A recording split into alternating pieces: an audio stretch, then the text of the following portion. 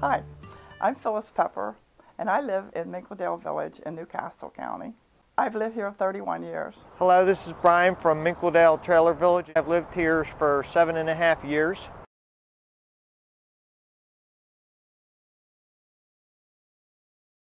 I believe it's all for the better, being the fact that, we have a management company and we have a board member of 5 people that, watch everything and watch the money, and things need to be taken care of. They're taken care of and not let go.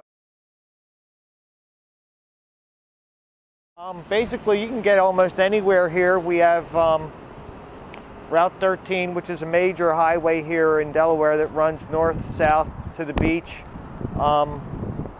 You have 295, which takes you to New Jersey. You have 495 and 95 right around the corner that takes you to Philadelphia or Baltimore. And we're very close to Wilmington, which is basically the hub of Delaware where most people work.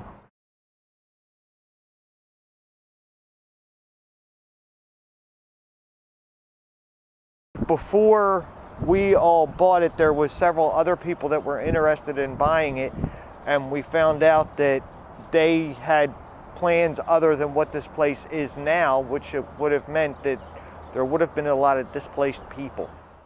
We have security, and the park cannot be sold. And living in the rock builds value in my home. We have control over our budget, the operations, and the future of our homes. And it gives me a chance to get a good loan at a good rate like any other homeowner.